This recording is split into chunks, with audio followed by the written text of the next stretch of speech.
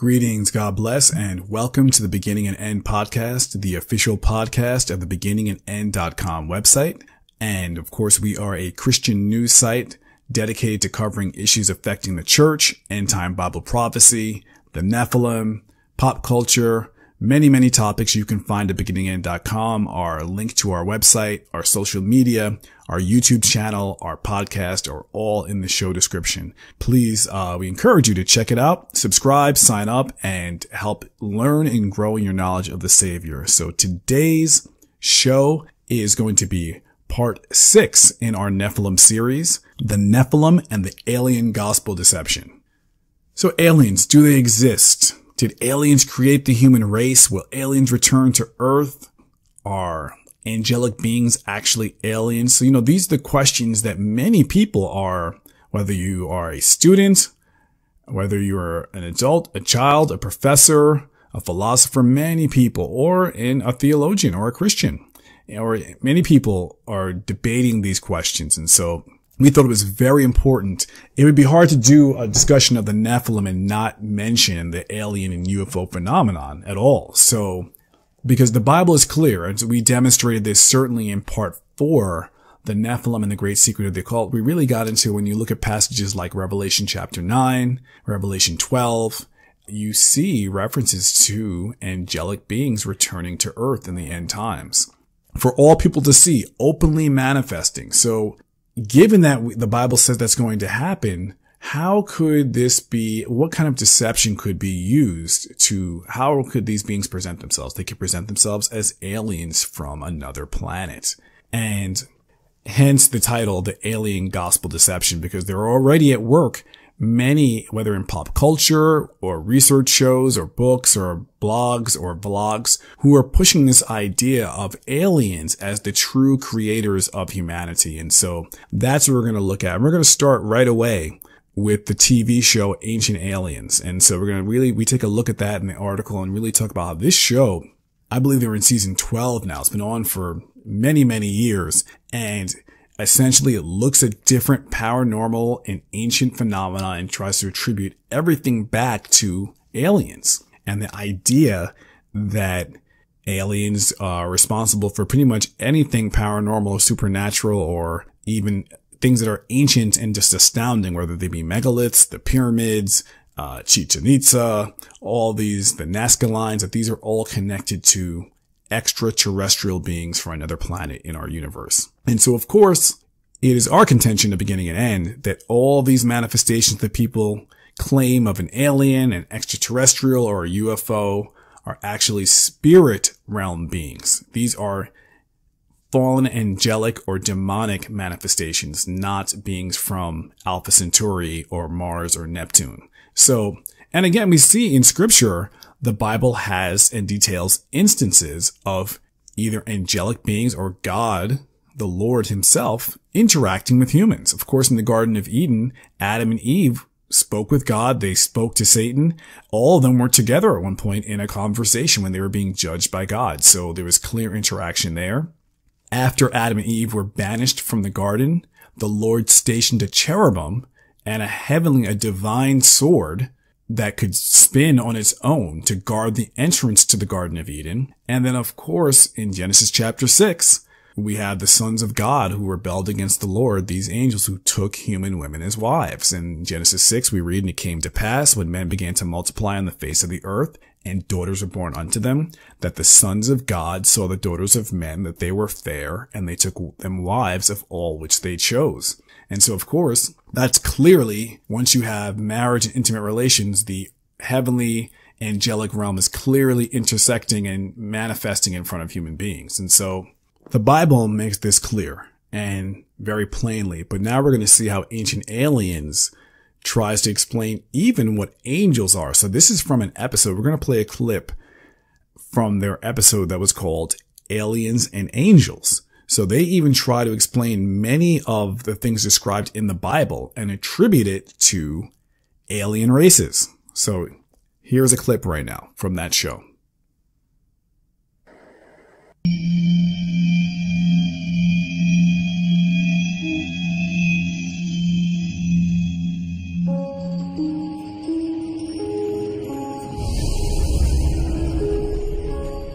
Angels. According to a Nielsen survey taken in 2010, nearly 70% of Americans believe in their existence. But what are they? Winged visitors from God as depicted in the Bible? Smiling cherubs who peer down at us from billowing clouds? Or something much, much more? The concept of angels is obviously very widespread, certainly in American culture. And you find it in Latin culture, Greek culture, Babylonian culture. When we think of angels, we immediately think to the Bible. But when you go onto the internet, when you read books, you will find that people have visitations of angels every single day. In the Hebrew Bible's book of Genesis, angels first appear as divine beings, sent to earth as messengers of God. They wanted to have God interacting with the human beings, but it seemed somewhat undignified to have God directly operating, and so he sent messengers. The word angel is a mistranslation. In Hebrew, the word for angel is malach. However, the correct translation is not angel at all, but it is in fact messenger. In Greek, the word angelos is not angel. It is intermediary, middleman. And so what do we have in these stories? We have these intermediaries, these messengers, bringing information from quote-unquote God. By definition, angels are otherworldly. Angels are extraterrestrial. They're not from this planet. So really, by definition, ETs and angels are the same. Now, our modern conception of ETs have changed, but go back thousands and thousands of years when angels lived among our biblical ancestors. They didn't call them ETs, they called them angels, but they knew they were not of this world, not of this planet. So you see how clever the show is. I mean, they start off, and by the way, the first speaker was a Catholic priest, and they start off by immediately challenging how the Bible describes angels or defines angels. That they say, well, you know, the term malach doesn't actually mean angel, it means messenger, which of course anyone who studies the Bible knows that, yes, the term in Hebrew means messenger. They were messengers from God. It was just describing their role, but certainly that's where we derive angel from. And, you know, this is common knowledge. They also then try to say just very swiftly that, well, they knew that they're extraterrestrials. So already they're trying to move away from the Bible and get right to this notion that they're from another planet. They're actually aliens, and that even in ancient times, the biblical figures knew. They just called them angels instead of calling them aliens or ET, because they didn't have the term ET yet. And so here's something even more interesting. We're going to go to a clip from Ancient Aliens where they attempt to explain the flood in the days of Noah.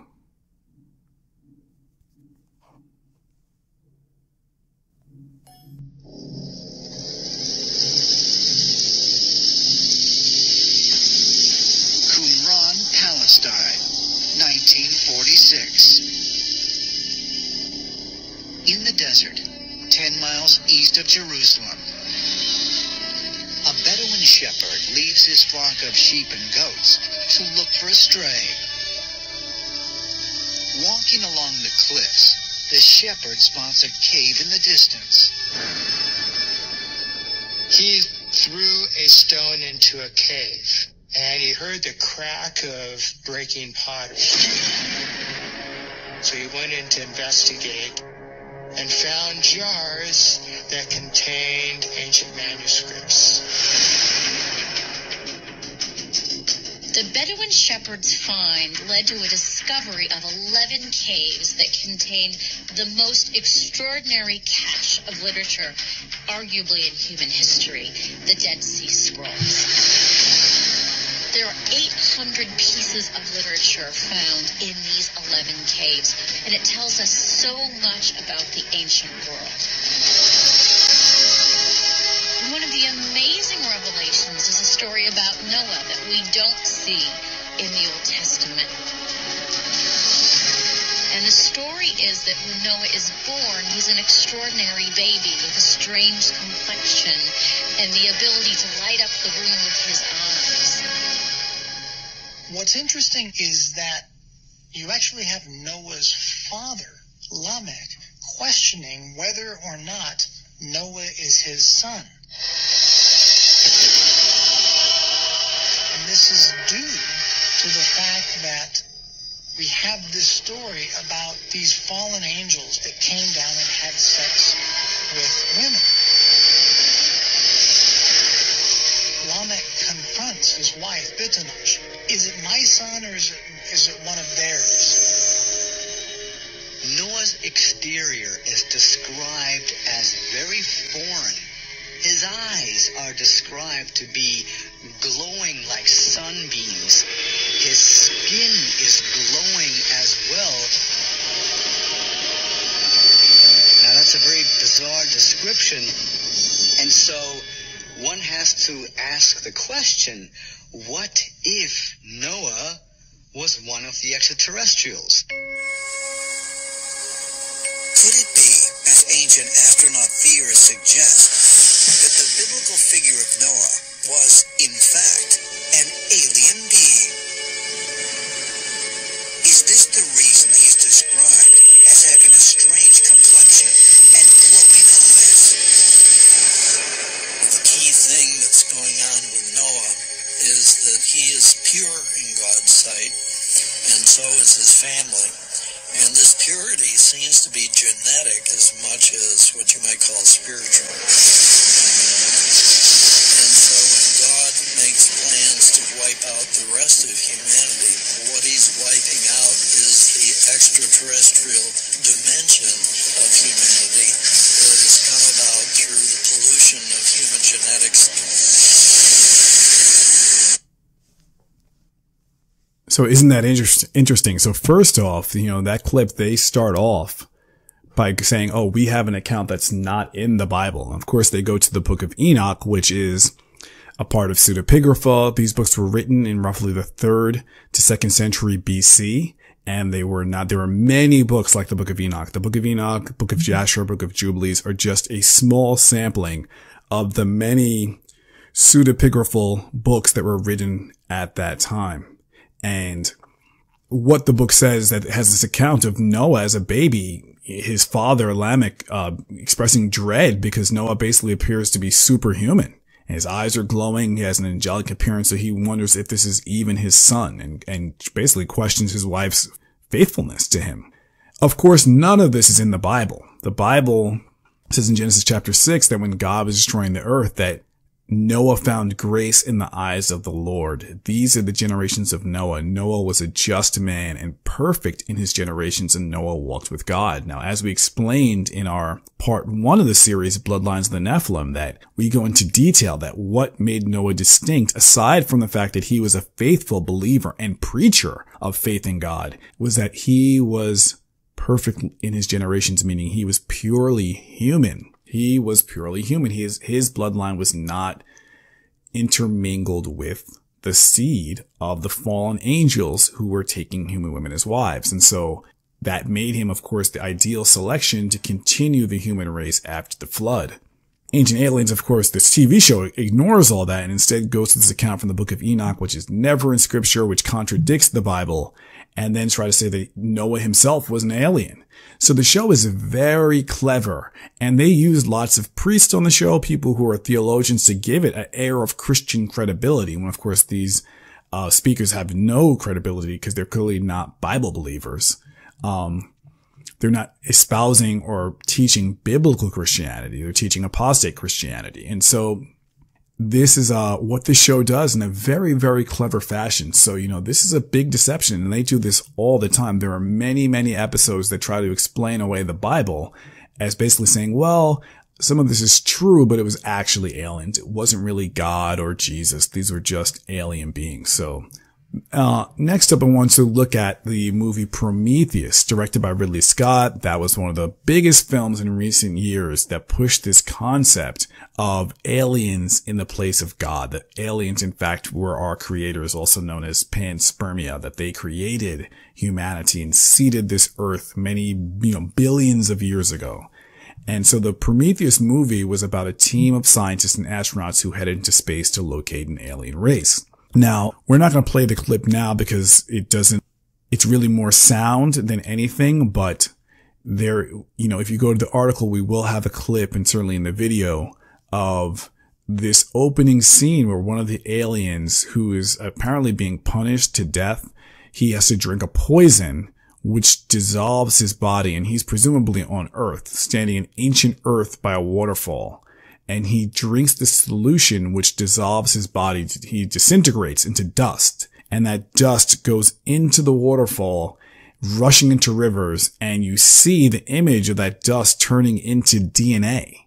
And this is the opening of the movie. So the whole concept is that aliens created humanity, that through evolution of that DNA and those particles, eventually a human being came out of the muck, and they are actually our creators. And the whole plot of the movie, which is set in the future, it centers around this woman, Dr. Shaw, who is an archaeologist who's recruited to conduct an excavation on Mars by the Weyland Corporation, which is kind of the corporation in every Aliens movie, I guess. And the interesting thing about this character, Dr. Shaw, and it shows Ridley Scott's agenda, who was the director of the film and making the movie, is that she is a Christian. She's the daughter of Christian missionaries, and she's a devout believer. She wears a cross in the beginning of the film.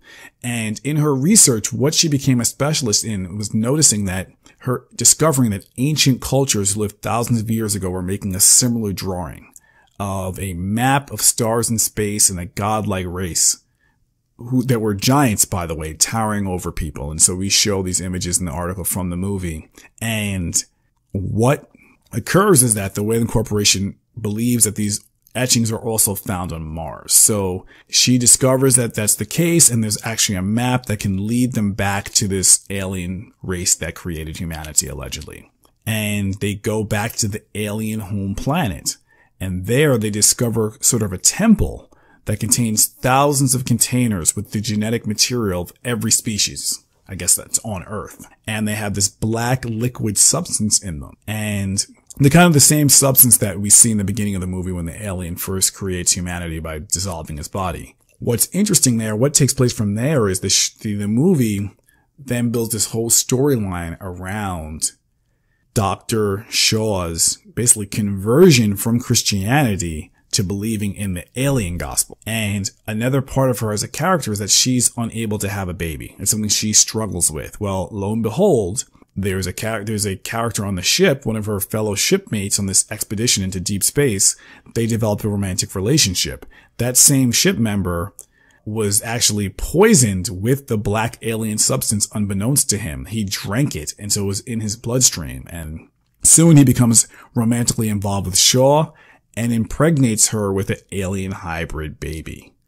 And you see clips in the movie where they show that they do an analysis of the alien DNA, and it's a match to human DNA. Again, showing that we are their descendants. So this movie goes way, way out there to promote this idea in a major way. And Ridley Scott himself has gone on record sharing his beliefs that this is what he believes. And we quote him where he says that there's a writer, this is Ridley Scott speaking, there's a writer, Eric Von Daniken. One of his most famous books was called Chariots of the Gods. Everyone thinks he was out of his mind, for number one, quote, we are the creation of the gods. Things have changed dramatically, that you can start looking at the idea that all our history can be completely wrong and misguided. Because at some point, someone had to put a statement down and have their own thesis, have their own theories. That was later accepted or later is gradually dissolved and redrawn or reworked. So you've now got the whole change attitude with NASA, the church, and I think even Hawking.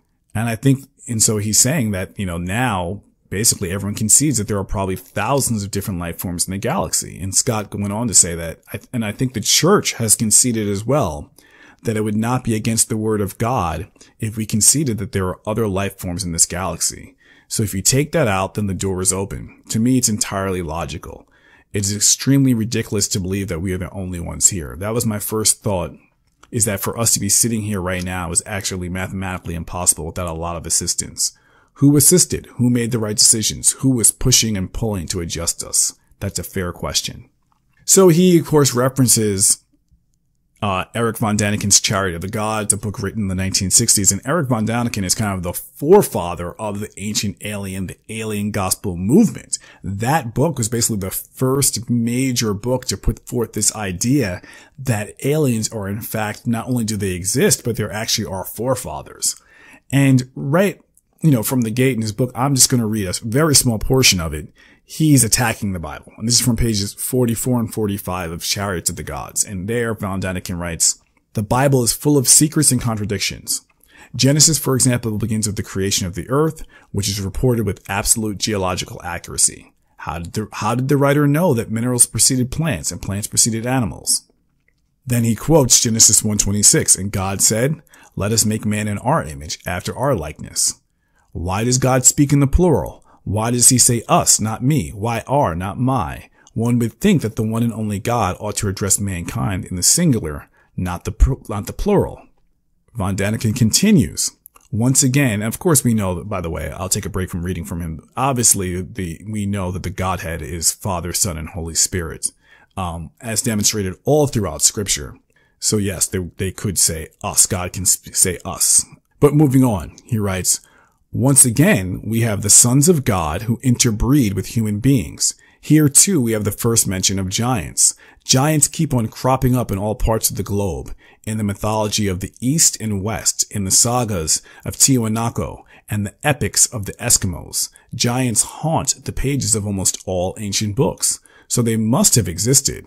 What sort of creatures were they, these giants? Were they our forefathers who built the giant buildings and effortlessly handled the monoliths?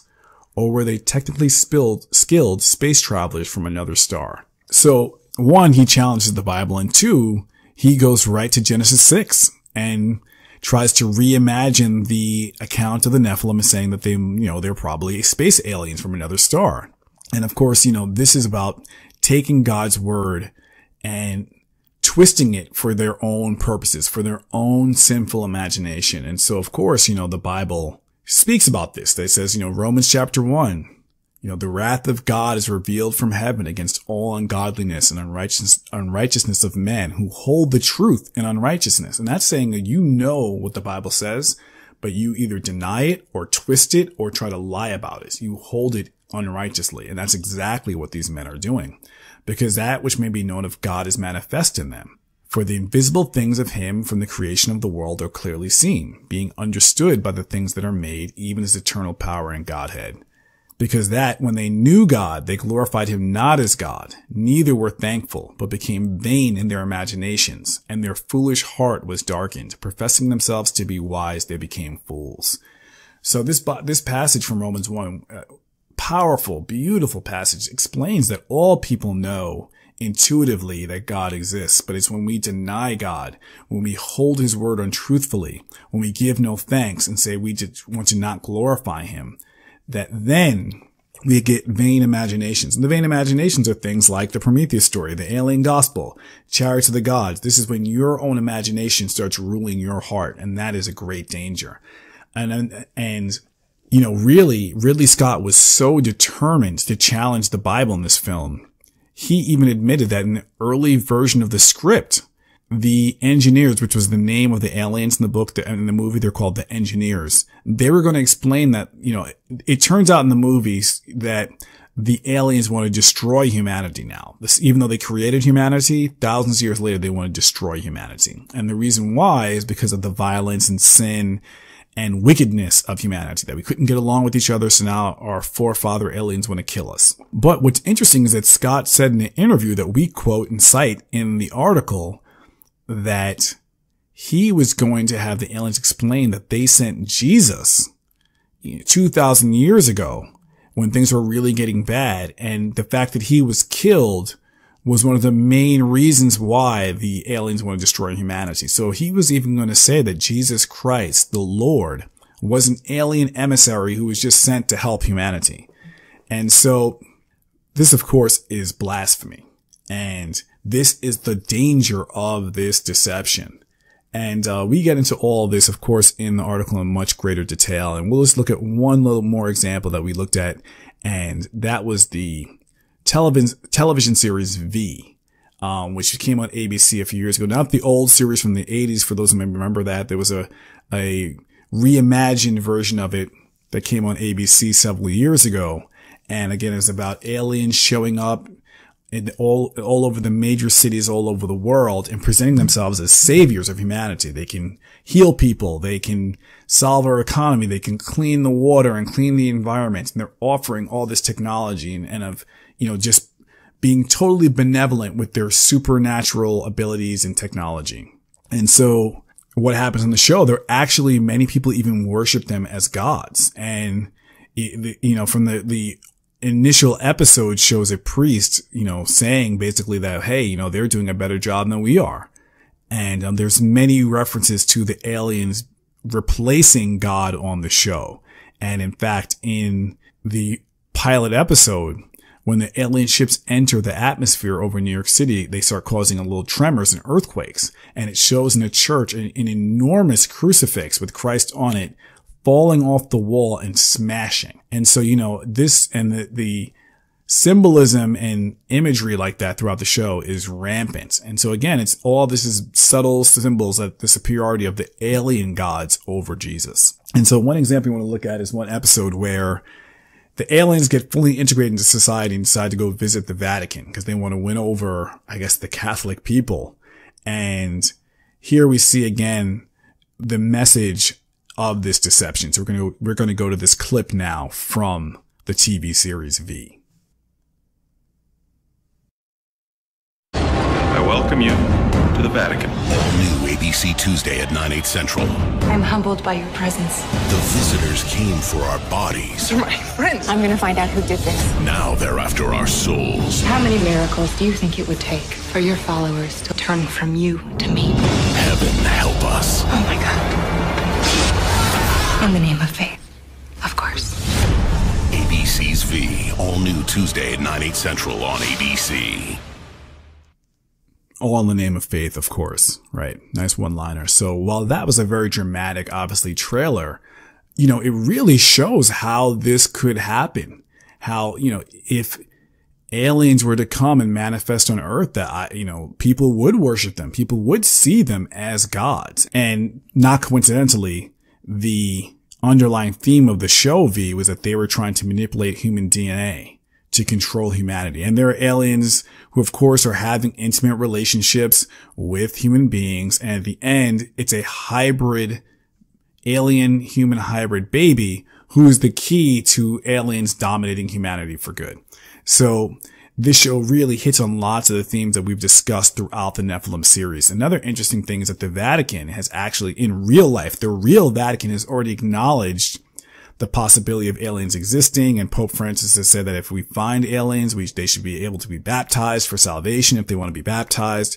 So they actually are fully on board with the alien message. And so we really go through many different examples. We talked also about a show called Childhood's End, which is a mini series that came on about a year ago. And that series on the Sci-Fi Channel, and that series again was also about aliens who present themselves as benevolent beings, but don't actually reveal their appearance. And when they finally do, the alien leader looks exactly like a depiction of Satan. But, the people accept him anyway. So it's really some scary stuff being put out there in entertainment to promote this message. And so as Christians, we just need to be guarded and be prepared with the truth and make sure that our eyes are not deceived by any end times deception. Of course, 2 Thessalonians chapter 2 verse 7 says, "For the mystery of iniquity doth already work. Only he who now letteth will let, until he be taken out of the way. And then shall that wicked be revealed, whom the Lord shall consume with the spirit of his mouth, and shall destroy with the brightness of his coming, even him whose coming is after the workings of Satan, with all power and signs and lying wonders, and with all deceivableness of unrighteousness in them that perish, because they receive not the love of the truth, that they might be saved. And for this cause God shall send them strong delusion, that they should believe a lie, that they all might be damned who believed not the truth, but had pleasure in unrighteousness." So, in a recent survey from a global demographic analytics firm of 26,000 people, 60% said they believe in extraterrestrial life. So this is despite the fact that there is no empirical scientific evidence to support it. Isn't it interesting that people constantly demand evidence from Christians and say, "Show us God. Where is he? Prove it. Show me scientific evidence." But alien life, they're willing to accept, even though they've never seen an alien or UFO. There's been no evidence of them. They still believe they exist. So the table is set for a deception. We, again, as Christians, just need to be on guard about all these things. The end times kingdom will be one that is filled with lying signs and wonders, false miracles and false deceptions. And we want to let people know God's truth. The last thing that I want to reference today in this program is John Keel. John Keel is one of the most famous UFO alien researchers of all time. And he was not a Christian. He was a believer in aliens. But the interesting thing is that he later on in his life came to conclude that UFO and alien manifestations were actually demonic and spiritual. And he wrote, "Throughout most of history, the manifestations of demonology and demonopathy have been viewed from a religious perspective and explained as the work of the devil. The bizarre manipulation and ill effects described in the demonological literature are usually regarded as a result of a great unseen conflict between God and the devil. In UFO lore, the same conflict has been observed, and the believers have explained it as a space war between the Guardians, good guys, who are protecting our planet, and some evil extraterrestrial race. The manifestations are the same, only the referent is different. Did ancient man misinterpret UFO manifestations by placing them in a religious context? Apparently not." And so he concludes by saying Operation Trojan Horse, which is how he refers to the alien phenomena, is merely the same old game in a new updated guise. The devil's emissaries of yesteryear have been replaced by the mysterious men in black. The quasi-angels of biblical times have become magnificent spacemen. The demons, devils, and false angels were recognized as liars and plunderers by early man. The same imposters now appear as long-haired Venusians. So Keel, who, by the way, the show X-Files, the character Fox Mulder is based on John Keel. His work also inspired the movie The Mothman Prophecies, which was made twice. So he is well regarded in this space.